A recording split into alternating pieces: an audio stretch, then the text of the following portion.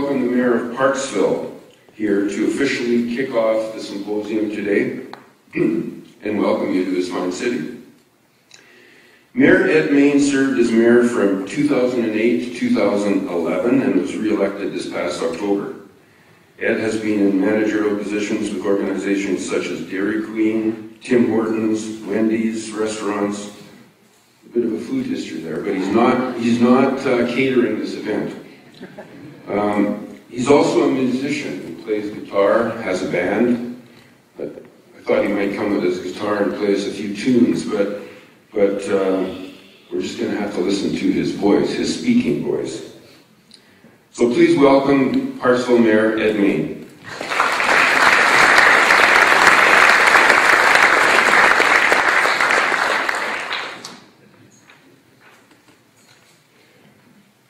Good morning, and thank you for giving me the opportunity to bring greetings on behalf of the Parksville City Council.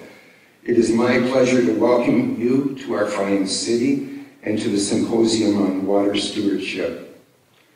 We appreciate that Parksville has been chosen as the host city for this annual series of symposia, and the city recognizes the importance of sharing a vision in order to get things done, and commends the symposium for recognizing the power of partnership and collaboration.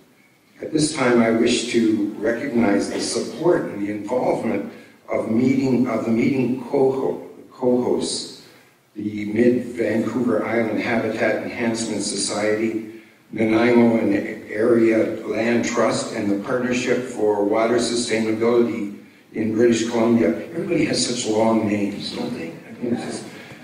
I understand that many of you yesterday went for a tour of our new Englishman River Water Service treatment plant. There's another long statement to make.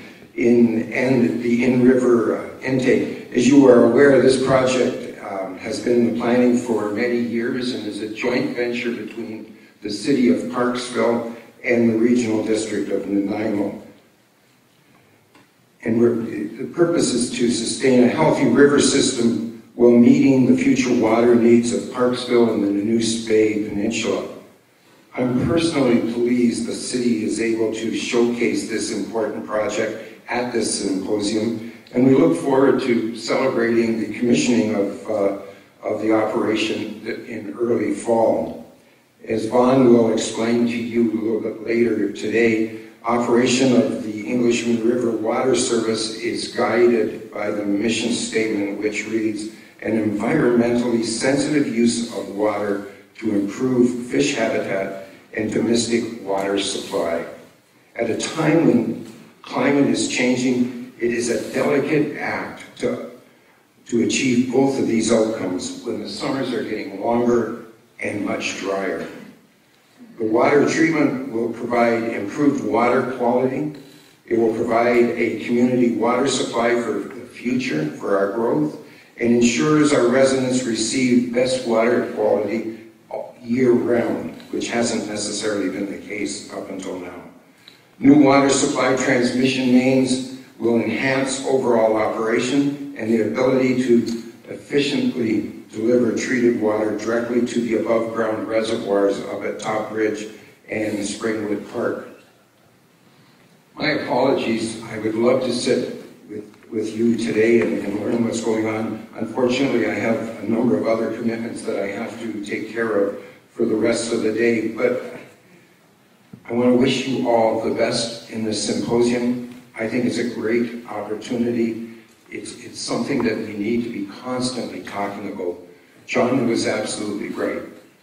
We're just seeing the tip of the, bad choice of words I suppose, but the tip of the iceberg here as far as where water is going to be going over the next number of years. We have to start to turn this thing around now, not in 5 years, not in 10 years. It needs to start today at 9 o'clock in the morning. We need to start to make things better.